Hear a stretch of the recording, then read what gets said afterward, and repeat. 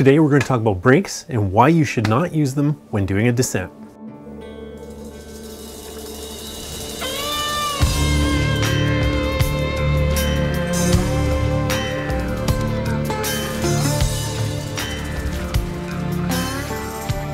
Hi, welcome back to the channel.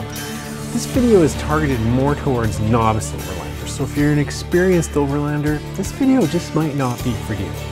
This fall, I took a trail that led to what felt like the top of the world. I'm being a bit dramatic here as it was only 6,000 feet of elevation.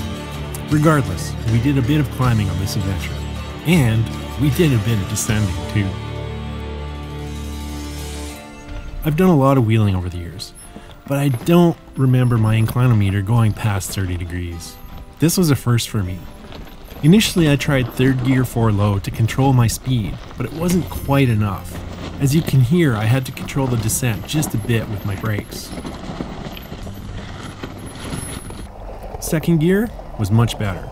It controlled my speed perfectly and I wouldn't need to use any brakes at all. And this is really important when you're doing a steep descent for a long time. For you automatic transmission nerds out there, Jeep's got you covered with a really handy hill descent button. You have to be in 4 low to activate this system, but it basically works the same way as my manual transmission. Manually select one of the lower gears, like first or second, using the accelerator to control your descent speed. Remember, when you let off the accelerator, the engine will retard, acting as a brake. You'll notice how the brake lights are not lighting up on my Jeep. The same wasn't true for many people in our group, who were relying on brakes to control their speed throughout our descent. So I know it's hard, I know it's a bit unnatural to not use your brakes, but you really have to fight the urge of using your brakes when approaching steep hills.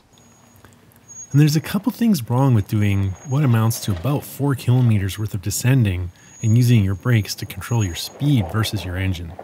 So even if you're going slow, your brake system is going to get really freaking hot. And these rubber hoses already expand under hard braking. So as the temperature increases, that problem's just going to compound more. And you're going to get more expansion. And the more expansion at the hose level means less fluid into your caliper. There's a common term for that. It's called brake fade. Now, there is a cure for brake fade. It's stainless steel brake lines. These cold or hot do not expand, so you get all the intended fluid into your caliper, and that's why stainless steel brake lines offer you increased braking power. Now, that doesn't mean you can go down a hill like this one riding your brakes the whole way down, because you're actually going to have an even worse problem if you do that. And that problem is going to be glazing. So the way your brake system really works is it relies on 2 different types of metal offering friction.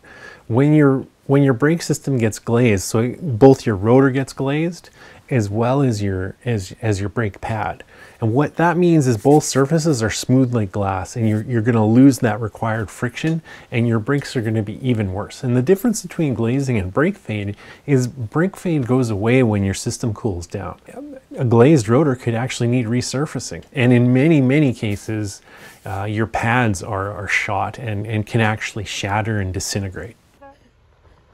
The last issue that can be caused by using your brakes instead of the engine can be displayed by this: my worst descent ever. Pay close attention to my front tires. I was actually okay because this was a pretty short descent. But you can see how as soon as my front wheels locked, I lost all steering. And so if you're on any kind of a precarious section or where you need your steering, this is like the worst thing to do. So that's kind of the last reason why you should not rely on your brakes when doing descents, and always let your engine do the braking. That's why these Jeeps have a hill descent feature. So I hope you liked this video, and I hope you found it helpful, and you've kind of learned a thing or two about approaching a steep descent like the ones we saw at Limestone Mountain, or any steep descent for that matter. If you did like this video, smash that like button and don't forget to subscribe, and maybe, just maybe, I'll see y'all out on the trails. I'm out of here.